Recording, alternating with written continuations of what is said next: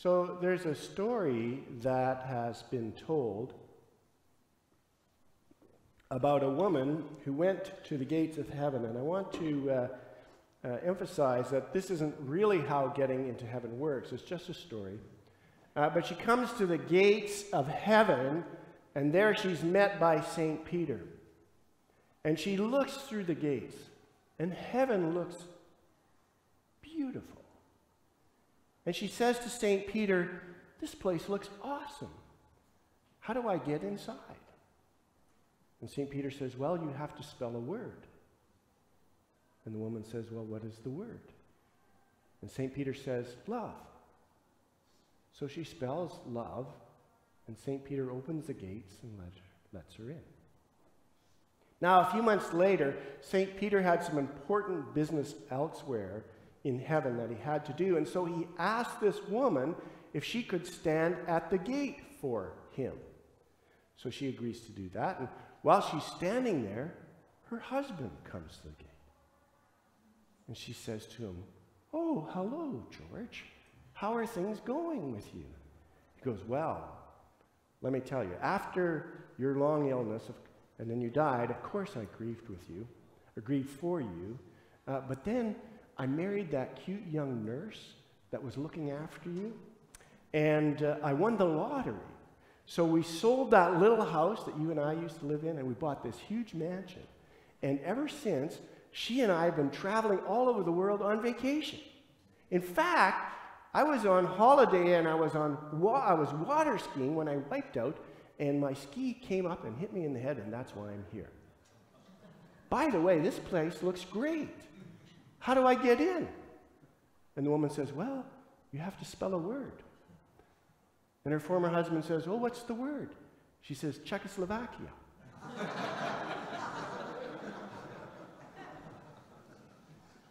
There's something about human beings, or something in us, that tends to sometimes make us jealous of other people's success, especially if it looks like they've maybe jumped the queue and they've gotten an unfair advantage and they've moved ahead of us.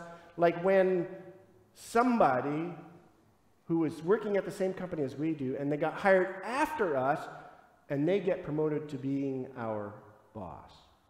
Or maybe it's something as simple as being in a lineup for coffee at the coffee shop, and line up to place your order, and somebody jumps in the line ahead of you. And there's even a religious version of this, and the way that looks is if someone who maybe hasn't had as much time in the faith or perseverance in the faith, somehow it looks like they've gone ahead of you in faith and maturity, and God is blessing them more than He's blessing you. And so what do we do about this jealousy that tends to rise up in our hearts? And as we think about that question, we're going to be looking at Luke chapter 4, verses 14 to 30. So if you have a Bible or a Bible app, I invite you to turn there now. And as we turn to our passage, what we find is we've shifted. We were in the Gospel of Mark as we were going through various passages in our Bible reading plan, and now we've shifted into the Gospel of Luke. And the events described in this passage happen early in Jesus' ministry. It's shortly after the time when he was baptized at the Jordan River by John the Baptist. And then after that, he went into the desert and he fasted for 40 days. And during that time, he was tempted by the devil, but he successfully resisted those temptations. And now what happens is Jesus comes into his home region, the region around the Sea of Galilee. And Luke tells us, "And Jesus returned in the power of the Spirit to Galilee, and a report about him went out through all the surrounding country, and he taught in their synagogues, being glorified by all." And so Jesus is famous in the region. And then he comes to his hometown. And people have obviously heard about Jesus and what's happening with him, and they're kind of proud of him. It's kind of like when someone from your hometown makes it to the NHL. Like you're proud of your community and what part they may have had to play in the son or daughter of the community's success. And maybe as he comes back, people are also thinking, well, maybe he will do some of the miracles in our town that he did in some of those other towns. Like that passage where Jesus says, physician, heal yourself. Another way of interpreting it is, physician, heal your own people. In other words, Jesus, when he said those words, was implying that maybe the people are thinking, well, he'll come back here and heal us, just like he healed all the other people in the other towns. And so Jesus, as was his custom, he goes into the synagogue for worship, and just like we do at Walnut Grove Lutheran Church, people would take turns reading the scriptures. And so he stands up to read the scriptures, and the scroll of Isaiah is brought to him. And he opens it up to a very particular place, and he reads these words from Isaiah 61. The Spirit of the Lord is upon me, because he has anointed me to proclaim good news to the poor. He has sent me to proclaim liberty to the captives and recovering of sight to the blind, to set at liberty those who are oppressed, to proclaim the year of the Lord's favor. And then what he did was he sat down, because in synagogue worship back then and even today, what happens is the teacher, the rabbi, sits down to do his teaching, whereas we tend to stand up. And what he says as he sits down is, today, this scripture has been fulfilled in your hearing. Now, up until this point, all of the people are amazed at his teaching, and they're thinking well of him, and like, wow, this guy can really teach. And they're thinking, isn't this Joseph's boy? Like, I didn't know he had that in him. And so he still got the favor of the people. But all of that is about to change in just a moment. Because what happens is Jesus blows apart the framework that his listeners had for who God was and how God works. Now, the Jews always have been and always were God's people. But if they were to hear this passage from Luke 61 and ask themselves the questions, well, who are the poor? Who are the ones in blindness? Who are the people for whom the Messiah is coming? They would say, for us. And that's true. The Messiah was sent by God for his chosen people. But all throughout salvation history, God was giving hints that he had a broader plan in mind. So, for example, in Genesis 12, when God is blessing Abram and telling him that he was going to do something special through his family line, he also says this, in you, all the families of the earth shall be blessed. And then the prophet Isaiah records these words as God speaking to his servant. He says, it is too light a thing that you should be my servant to raise up the tribes of Jacob and bring back the preserved of Israel. I will make you as a light for the nations. So the nations is all the people, including all of the non-Jewish people, that my salvation may reach to the end of the earth. And so the salvation that God had in mind to bring to the world through the Messiah was going to be universal. It was going to be for all people. Now, it is one thing to say that God's plan of salvation for the world is going to be expanded. But it is quite another thing to point out times in salvation history when God actually favored Gentile people over Jewish people. And Jesus goes there. He tells his listeners, reminds them, because they would have known about this, about the time during the prophet Elijah, when he was prophesying and teaching, and there were many, many widows in dire need in the land of Israel. But Elijah didn't go to them. He went to a widow in the land of Sidon, a Gentile region to the north, present-day Lebanon, and he helped her out.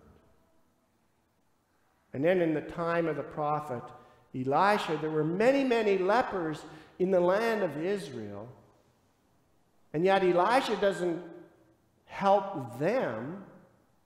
Instead, he helps the general of a foreign army, Naaman of Syria, and he was cleansed of leprosy, and all the rest in the land of Israel were not.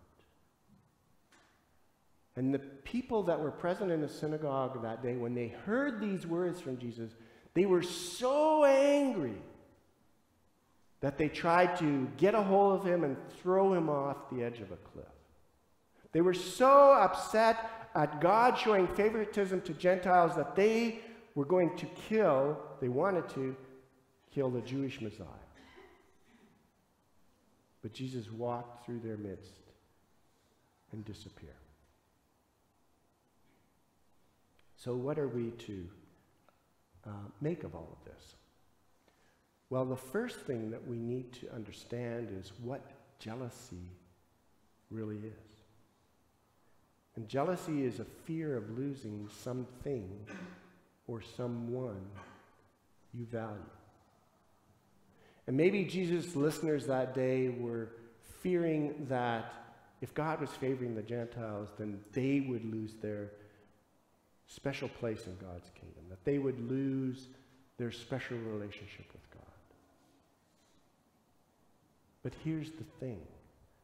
You cannot lose with Jesus. You cannot lose with Jesus. First of all, God is for you. And we know that because of Jesus Christ.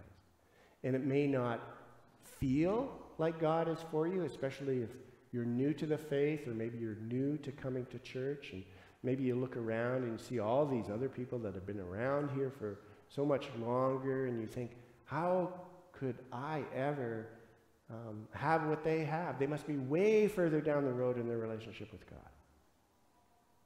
But I want to tell you, God doesn't look at whether or not we're members of a church, or how long we may have been members of a church, or how much time we spend in Bible study or prayer. He looks at the heart. And what he's looking for is hearts that realize that they are broken and they are in bondage and they need to be set free. And through his suffering and death on the cross, Jesus has set you free. Through his resurrection from the dead, he has opened the door for you to enter into eternal life with him. And that eternal life begins the moment that you believe. And you have been given his place in God's family. Jesus has made you an heir to all of the riches of heaven. You have forgiveness for all your sins and life and eternal life and salvation. You have freedom from condemnation and sin and death. And none of those things can ever be taken away from you. And on top of that, what God does, because he loves us, is he gives us tangible reminders of his love in our everyday lives through the many, many blessings he showers down upon us in this life. So do you have people around you that love you? That's a blessing from God. Do you have a dry roof over your heads and a warm bed in which to sleep? That's a blessing from God. And so often we take these things for granted. But they're actually little reminders. They're like fragments that remind us of the incredible blessings that we have in Jesus Christ. and of God's great and wonderful love for us. And so the thing is, the solution to our jealousy is to see what we already have in Jesus Christ. When Jesus spoke those words from Isaiah, he talked about giving sight to the blind and setting captives free. And then he also said that he was sent to proclaim the year of the Lord's favor. And that's a reference to the year of Jubilee. Every 50 years, what was supposed to happen was all Jewish slaves would be set free, all debts would be canceled, and all family land would be returned back to their original family. And that's a picture of what Jesus Christ has done for us.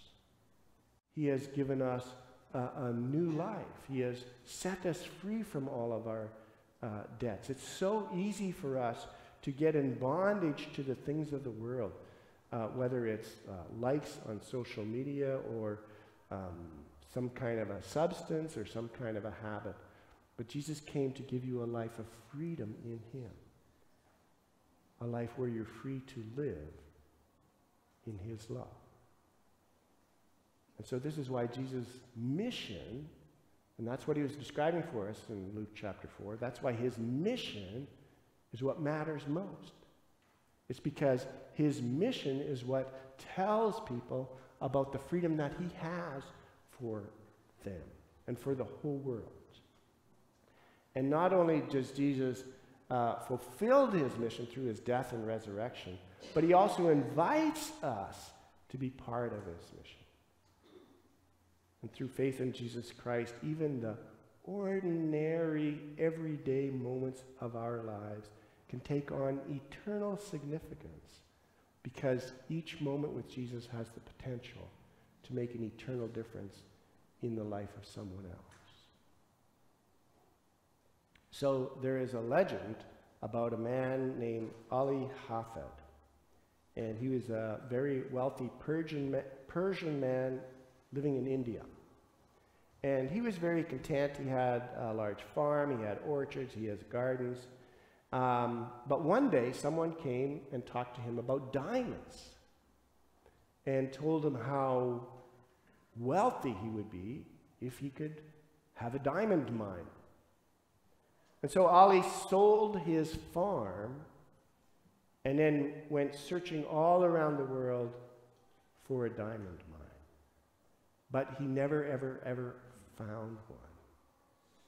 And later in his life, he was broken and discouraged, and he ended up committing suicide. Now, the man who bought his farm, one day he was watering his camel in a stream, and he looked down and he noticed a flash of light in the water. And so he dug in the sand and he pulled out a rock that reflected all the various colors of the rainbow. And that turned out to be the Golconda Diamond Mine, which is one of the largest diamond mines in the world. And if Ali would have simply stayed home and tended his garden, he would have found that he would have had acres and acres of diamonds. And it's the same thing with you and I. If we simply just stay home in Jesus Christ and let him tend the relationship that we have with each other, we will find that we are rich beyond our wildest dreams. And so the challenge that I want to leave with you today is this: to remember who you are, the possessions you have, and the purpose you have been given in Jesus. Because none of those things can ever be taken away from you. And if somebody else is blessed, you are in no way diminished by their blessing. Because you see, God does not work on a zero-sum game. When someone else is blessed, he works on two of the great values of the kingdom are generosity and blessing. And so when other people are blessed, what happens is